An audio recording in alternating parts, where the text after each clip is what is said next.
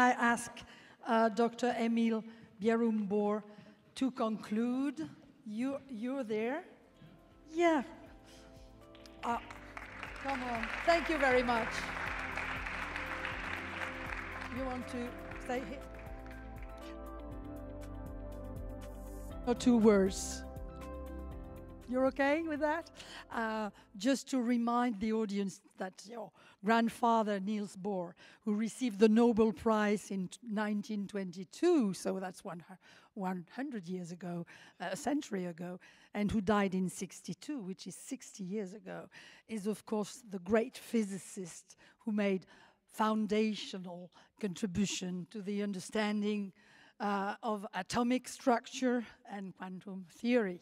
Well, you know, I like that because I was trained in that. So, and he was at the same time a philosopher and a promoter of scientific research. That's what we're here for, in a way.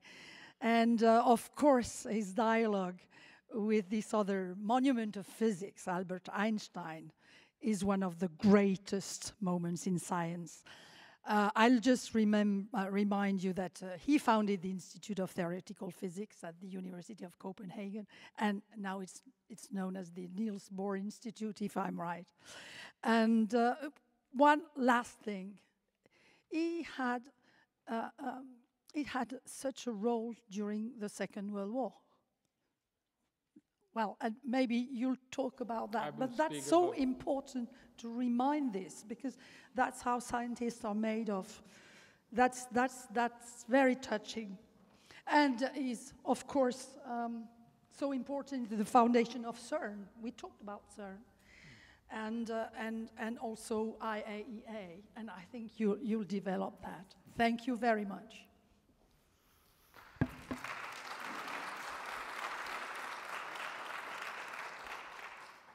Well, thank you for this interesting discussion.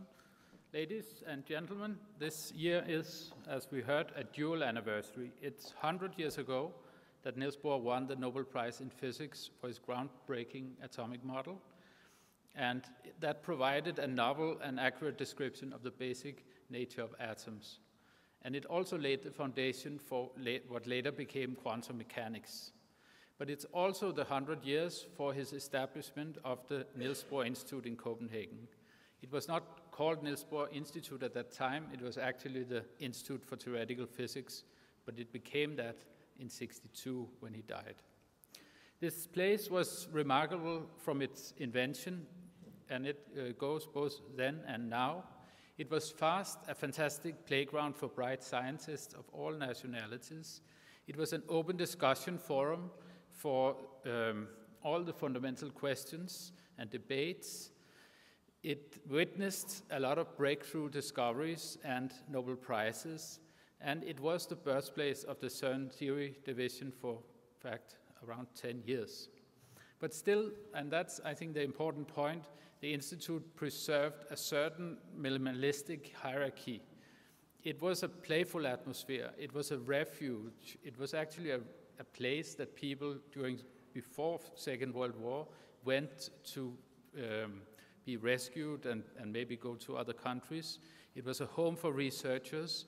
It was a place where science went hand in hand with intellectual games, with jokes, and with outdoor sports. That was very dear to Niels Bohr. So Niels' vision for scientific organizations are today the norm. We don't question these things, and it's ingrained in our thinking about having a sound and a productive scientific environment.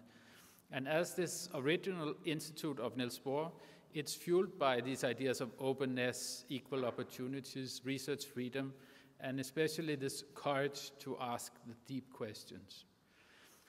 Niels Bohr's character was also very passionate. He was very, very fearless as a political influencer. He right to the top.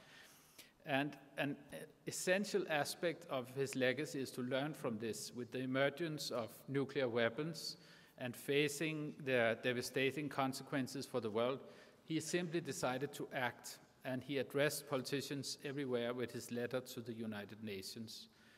This philosophy of his was very simple. It was based on open exchange of ideas. It was based on international collaboration, and it was based on this drive for new scientific discoveries. And these are all topics that lie at the heart of what we embrace here at this conference.